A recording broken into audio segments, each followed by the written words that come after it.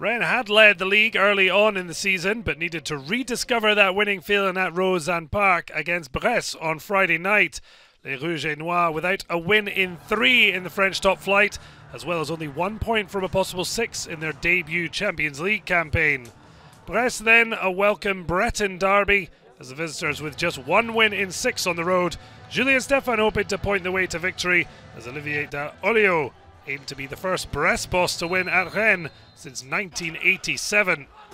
Stéphane was certainly the happier of the two early on, as his podium-chasing side took the initiative. Terrific effort from Martin TERRIER. 1 goal so far this season, but yet to score at ROAZHON Park. Del Castillo was causing troubles down the right flank and elected to take it on himself, although only the side netting of Gauthier Larsonneur's net. Well, both meetings last season ended in goalless affairs. In fact, 4 of the last 6 in the top flight ended in stalemates. No Eduardo Camavinga in the matchday squad, as Rennes continued to struggle on 2 fronts, at home and on the continent. Brest failing to threaten at all, and started the day only 3 points clear of the bottom 3. And yet 3 minutes shy of the hour mark, they finally found a breakthrough. Franck HONORAT, too strong for teenager Jérémy DOKU. And eventually came back to the Saint-Étienne signing. Fine finish. Although Alfred Gomez may have felt he could have done better.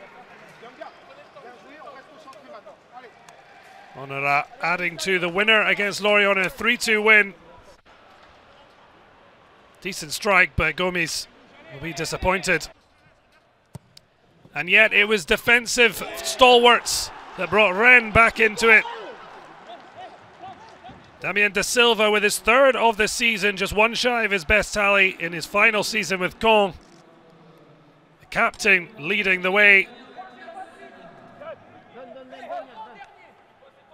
And in 13 minutes it was 3 goals scored. Nayef AGUERD with a stunning header to even top that of his captain. A 3rd goal as well for AGUERD. Both centre-backs now with the same goal tally as Serhou, GUIRASSY up top. Well, TERRIER tried his luck once again, although his effort straight at Larsonneur. The ex-OL winger was then robbed in possession. Romain Favre moving the ball onto Steve Meunier and finding Jérémy le deux Aron. But a fine save from Gomis. And this time on the follow-up, HONORAT only winning a corner. Well, centre-backs had brought Rennes the lead, but GUIRASSY should have been back to top scorer alone for the club. But what a save from Larsonneur.